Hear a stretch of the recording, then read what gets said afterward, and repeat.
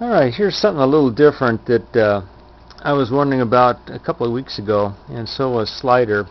Was there a possible way to make one of these rechargeable lead-alum cells in a crystal? And I was able to do that today, and he and I both talked about it, and I'm sure John Berdini's thought about it too. John Berdini's alum crystal batteries that are basically melted alum with the magnesium and copper.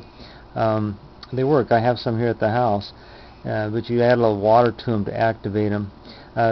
This idea was if we could form a crystal between the two plates after they were already formed. In other words, the oxides were already there on the plates, and then put a crystal between the two formed plates.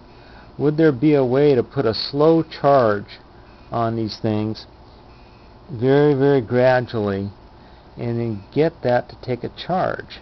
And I was able to do that today. And you see I have these holes drilled in the plate there.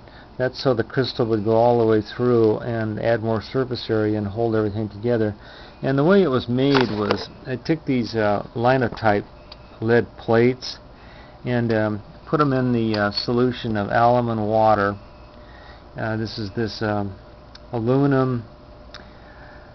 ammonium aluminum sulfate alum, and I'm pretty sure it'll work with the other kind of alum also. But after I got these formed up, and I made sure I had the brown on one and the gray on the other one, I let them dry, and then I took the alum and I poured it in this little cup and melted it on the stove until I got a melted substance. This would all melt down into a melt, and then I poured it on these plates. I made a little mold and poured the cell, and then let it cool down, put it in the freezer and let it cool down, and then started working it. And at first nothing happened. I had like 0.1 volts. That's all I could get on it. But I discovered if I hydrated the alum crystal, and there's going to be a lot of people who go, well, what was the point then? But anyways, remember, this is just something I'm trying. But if I dipped that whole thing in there and got it a little bit moist, then I could start working it. And these lead rechargeable cells, we found out that you have to exercise them back and forth to get them stronger and stronger. And this was able to get enough of a charge to run the little oscillator here. Let me see how that works. It should work here. You have to use very slow charge. This is like 3 milliamps off of that thing. If you try to fast charge it, it just doesn't work. It basically tries to boil the thing, and it can't boil it, so it just nothing happens. So anyway, let's see if I can get this hooked up here.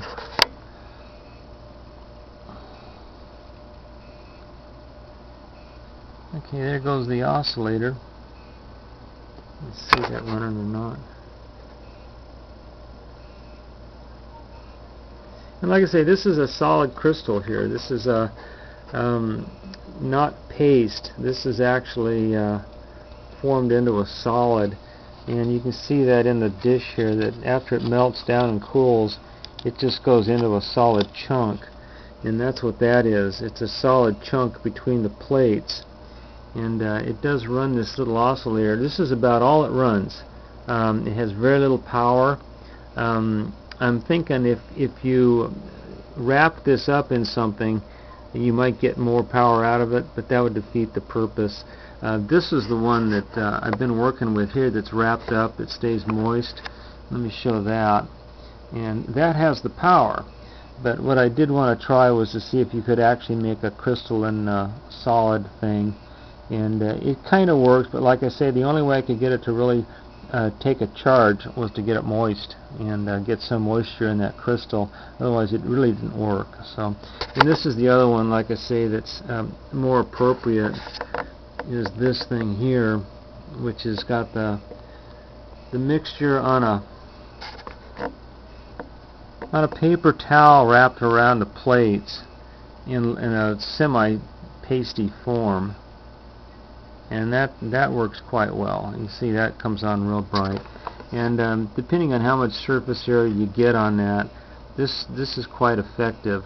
Now I've sent away for some